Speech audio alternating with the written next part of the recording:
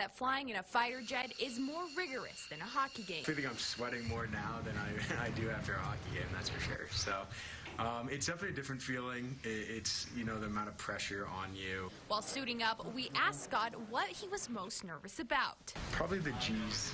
I think I won't be used to that. So that would probably be the biggest fear. What are you going to do about it? I think I'm going to get sick.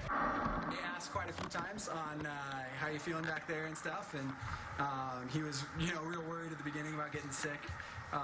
He felt like he would be able to handle the G's okay, just being, you know, pretty fit when it comes to the lower body stuff, and he did. The brothers' parents traveling all the way from Colorado to watch them fly together. It was a little nerve-wracking, kind of like when the older brother takes the younger brother in the car for the first time.